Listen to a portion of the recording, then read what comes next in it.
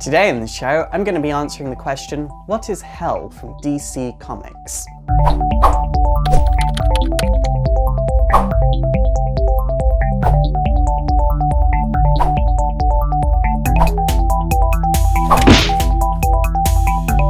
Two quick things before we get started. Number one, this is going to be a slightly shorter video than normal because I'm actually at London Super Comic Con this weekend, so I'm doing last minute cosplay preparation, so my time is very much jam-packed. Secondly, I have started a vlogging channel and I think the first video is already up. The link is down below and on the screen somewhere right now, so please go and check that out. Okay, now onto the video.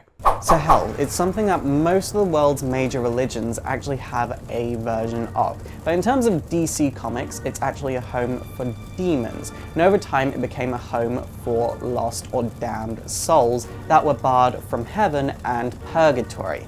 There have been a number of rulers of hell over the years, but no matter what, the ruler of hell has the title of the devil. The most notable ruler of hell is probably Lucifer Morningstar, who ruled hell for thousands of years and then just got bored and decided to go and live on Earth. And this is when Neron decided he was going to rule hell. Hell is divided up into 9 provinces, and each of these provinces has its own leader, and these leaders bow down only to the devil. It is worth saying though that Lady Blaze actually had the ability to promise damned souls freedom, which is something that Neron couldn't do, so she would eventually lead a rebellion and Neron would get tossed off his throne and Lady Blaze would begin ruling hell as the devil, but to do this she had to betray her brother. It's a whole thing that we really don't have time for today.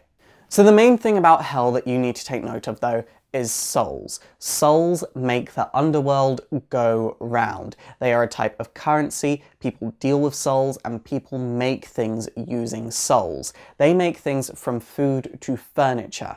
As a human in the DC universe, you would actually have the ability to sell your soul to a demon, be it for money, power, good fortune, health, anything you wanted, you could pretty much gain by selling your soul. What happens to your soul after the demon has it is really a case-by-case basis kind of thing. Some demons would just kind of make your soul into something. Other demons would kind of say, hey, I need a slave, and they would put you to work for them for eternity. It really just depends on the demon and how lazy they are.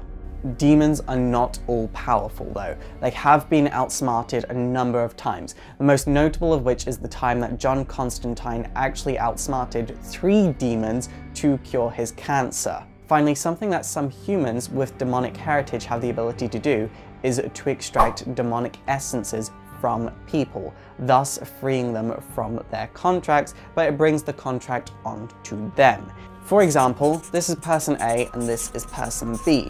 If person B were to extract a demonic contract from person A, the contract is now on person B. And say demon A is Neron, person B is now going to lose their soul to Neron. But this person B's soul is not as valuable to Neron because it's essentially a demonic soul and person A was just a human soul. When it comes to hell and demons, once again, it is just grey versus grey. No 2 demons are going to be just as evil as each other, and there are even good guy demons. For example, Raven. She is a demon. She looks like a person, but she's a demon and she's good. Hell is just like any other part of the DC universe. You've got some good, you've got some bad, and you've got some ugly, but it's never just all bad, or never just all good. It's super effective!